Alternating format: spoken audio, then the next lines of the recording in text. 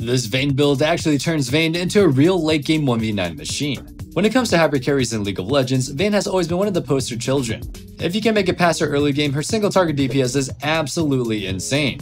But she's squishy and short range, so sometimes teamfighting can be really rough. The sleeper build that originated from a player at the top of the EUS ladder solves that by turning Vayne into what is essentially a juggernaut, making her way too tanky to blow up in fights, while also doing as much damage as before.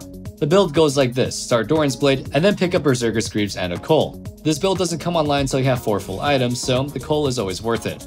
After that, builds in this order: Titanic Hydra, Ginsu's, Hurricane, and then Riftmaker. The last item is usually Wit's End, but Blade of the Rune King can work as well.